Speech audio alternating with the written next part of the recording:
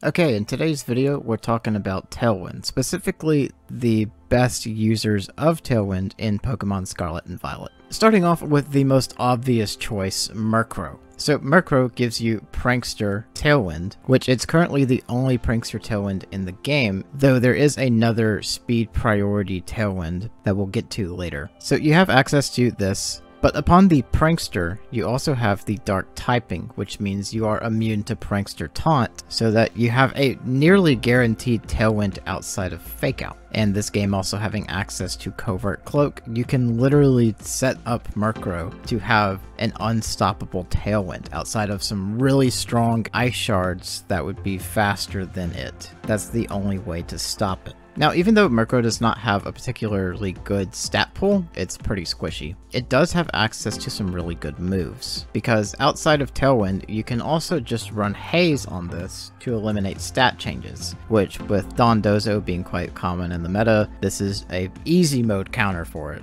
And this also pairs very well with Goldingo to reset the special attack drop after using Make It Rain. This also does have access to Prankster Taunt, so you can use this to try to cover potential trick rooms. And offense is most commonly Foul Play, because this does not have very good offensive stats, although I have seen Brave Bird used as well. So this is a great option for Tailwind, and it's kind of the easy mode choice when you're not really sure what you need, or you don't want to have to build around one that is more difficult to get set up. Murkrow is just the best option for that. Next on this list is Hydreigon. Now, Hydreigon is a good choice because it has a lot of stats. Just a very good offensive stat and a decent amount of bulk. Also having access to that Dark typing to prevent Prankster Taunt. So you still have a pretty safe Tailwind. And thanks to the Terastallized gimmick, running either Poison or Steel Terra on this gives you a nearly guaranteed Tailwind, even if it is going to be slower to set up than Murkrow.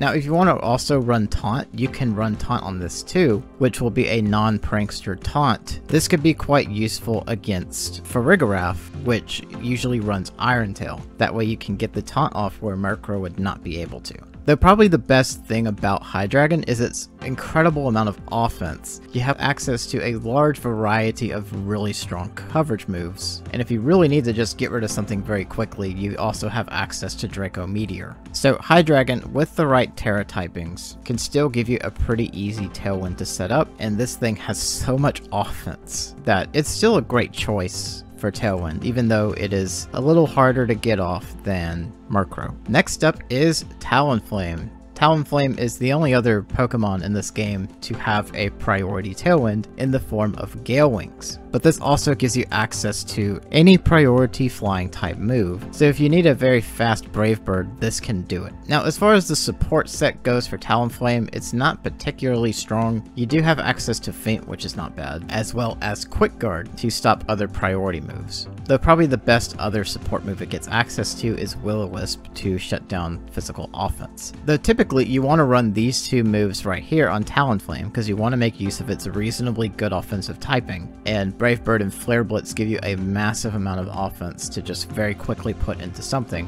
with Brave Bird being your priority option and Flare Blitz just being your fire type coverage. The only issue with that is your physical attack stat is only 81, so while it will be fairly strong being that Flare Blitz and Brave Bird do hit really hard, it's not going to be as strong as some other options, and you do give up your speed priority once you use those moves. Though this still has a very hefty 126 speed stat, even outside of its priority. So even without priority, it is still quite hard to outspeed. So depending on the team, this could be an ideal choice. I do think Murkrow's a little bit easier to play with, and Hydreigon just has better offense in general. So I think this is one of the less good Tailwind setters, but it's still very viable, and you can definitely make it work in the right team. Second to last on this list is Pelipper. Now, Pelipper doesn't have priority Tailwind, and it is not particularly bulky either, although its physical bulk is fairly good, its special bulk is not.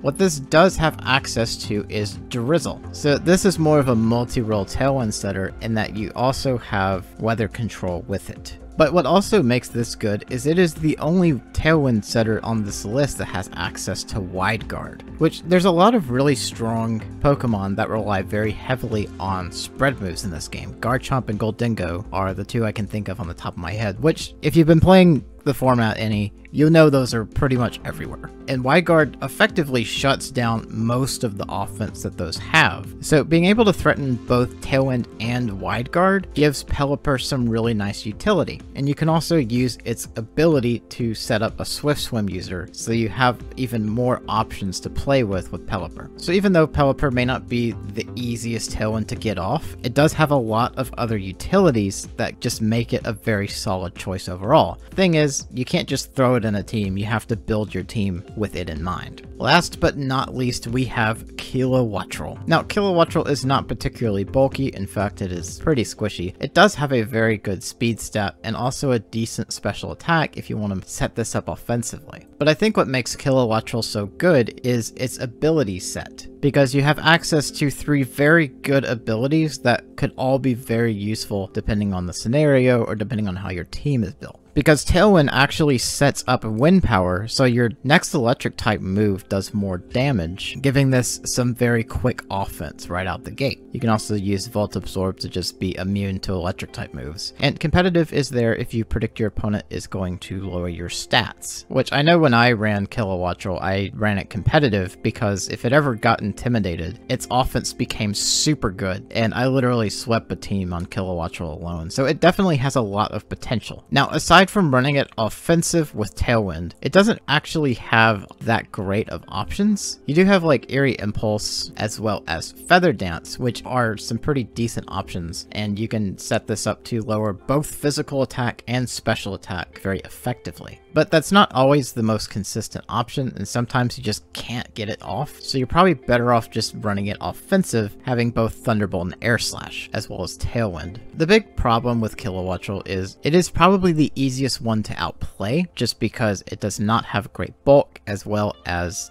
not having priority. It also doesn't have the same utility as Pelipper, but in the right team composition, this is still very strong, and it's basically a shutdown to Arcanine if you're running it competitive. Probably the best reason to use Kilowattrel over the other ones is the threat of competitive, just to keep Intimidate users off of the field. So these are the stronger of the Tailwind setters. I'm sure if Whimsicott were in this game, it would definitely be on this list, probably replacing Kilowattrel, honestly. But I think all of these are good options and will work in a wide variety of teams. Kilowattrel and Pelipper requiring the most effort to fit in a team, but all are definitely very solid choices. Anyway, that's going to be it for this video. Thank you so much for watching, and I will see y'all next time.